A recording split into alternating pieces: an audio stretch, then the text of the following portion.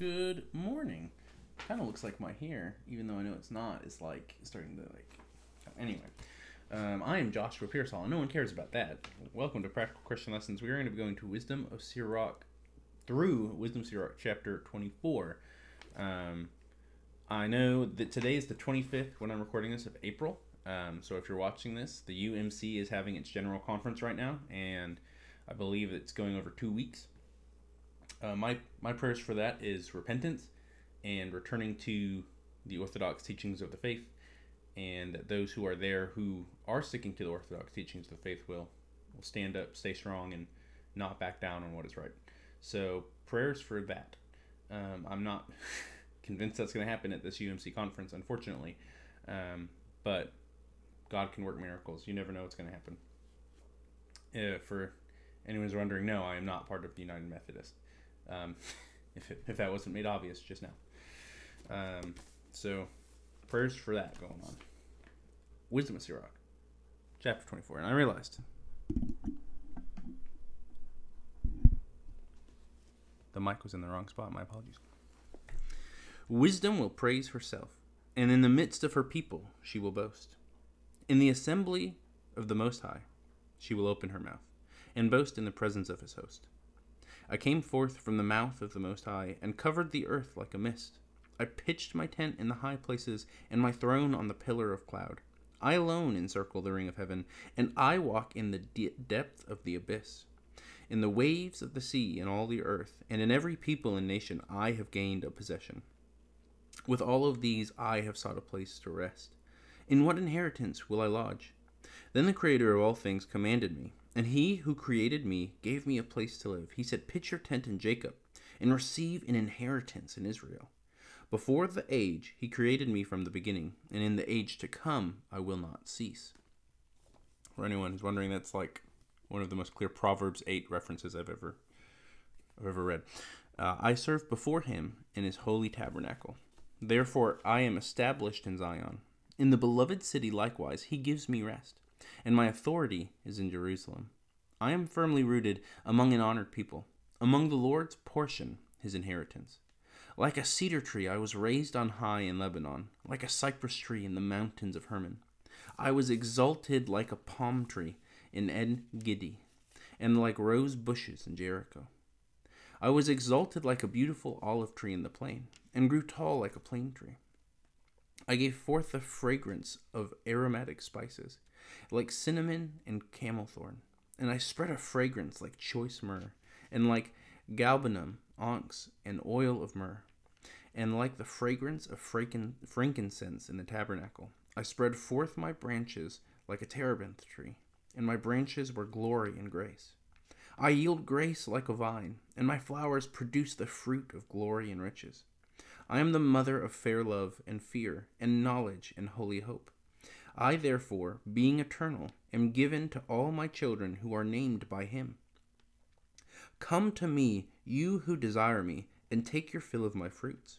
For the remembrance of me is sweeter than honey, and my inheritance is sweeter than the honeycomb. Those who eat me will hunger for more, and those who drink me will thirst for more. He who obeys me will not be put to shame, and those who work with me will not sin. All this is the book of the covenant of the Most High God, the law Moses commanded us, the inheritance of the congregations of Jacob. Faint not to be strong in the Lord, that he may confirm you. Cleave unto him, for the Lord Almighty is God alone, and beside him there is no other Savior. This law fills men with wisdom, like the Pishon and the Tigris at the time of first fruits, and it fills them with understanding, like the Euphrates and the Jordan at the time of harvest. This law shines forth instruction like light, like the Gihon in the days of vintage. As the first men did not know wisdom perfectly, so the last man has not searched out her depth. For her thoughts are deeper than the sea, and her counsel than the great abyss. I went forth like a canal from a river, and like an aqueduct into a garden. I said, I will water my garden, and drench the garden beds. And behold, my canal became a river, and my river became a sea. I will yet make instructions shine like the morning, and I will make it shine far away. I will yet pour forth teaching like prophecy, and I will leave it behind for future generations. As you can see, I have not labored for myself alone, but for all who seek wisdom. That is wisdom of Sirach 24. And that is a beautiful exhortation of wisdom. To anyone who's wondering what this mother wisdom figure is, if you haven't read Proverbs, go read Proverbs. You'll get the imagery there. And that is just such a clear, so many allusions to Proverbs, as is really all throughout this text. Back on the Proverbs bent here at Practical Christian Lessons. I did just read like half of it yesterday, but Psalm 119, I had a lot of downtime yesterday. And it's just also the sort of exhortation on meditating, on focusing on the Word of God, in this case on wisdom. But it's wisdom itself here said, the law Moses God commanded us. And as I destroy this book down here, right, the psalmist in 119 regularly talks about the Lord's commandments, the Lord's ways, the Lord's word is life and protection and joy, all throughout the psalm. And I'm getting that exact idea here, reading Sirach 24. One thing that is interesting is his explicit call on the deep. This might just be the King James.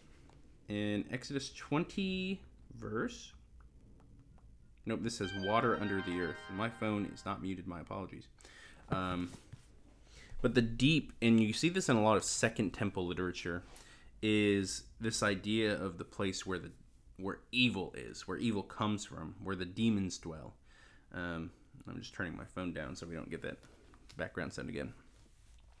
That it is this place of darkness.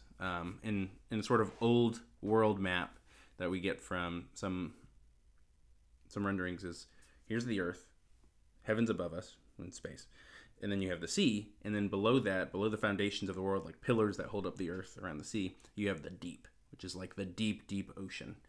I guess you could say the bottom of the ocean, though they'd probably characterize it as an endless deep, where the demons and these other evil forces just kind of spew forth out of.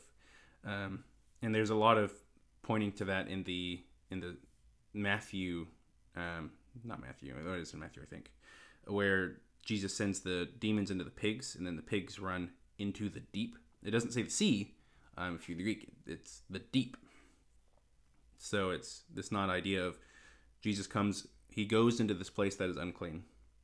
And this is why I like devotional literature. It takes you into some interesting places. He comes into the Gentile land, this unclean place, and finds a possessed man, so double unclean. And then he casts the unclean spirit, the demon, into the herd of pigs. It's the epitome, right? An unclean animal, and then cast it into the deep. This idea of Christ is coming in, and wisdom is often associated with Christ in a lot of Christian literature you'll read, rightfully so, where Christ comes into this place that is unclean and cast out the uncleanness. He takes away that which is unclean and makes it holy. He sends the evil back to where it came from. This power, all right. And it's one of the psalmists who said, "Where can I go that you are not there?" And that's sort of the same idea that I'm getting reading this text, at least in my head. I'm not saying this is like a scholarly, academic reading through and like drawing connections. This is just me as I'm having thoughts and reflections here. That's what devotional literature is, the way I use it here on Practical Christian Lessons. So there you go. Take that today, how Christ comes into us as well and cleanses us and makes us holy. He makes us whole again. He makes us righteous and takes away our past stains and our past sins and forgives those that come in after and keeps us clean. It's a beautiful, beautiful thought and imagery there. You guys have a wonderful day. God bless.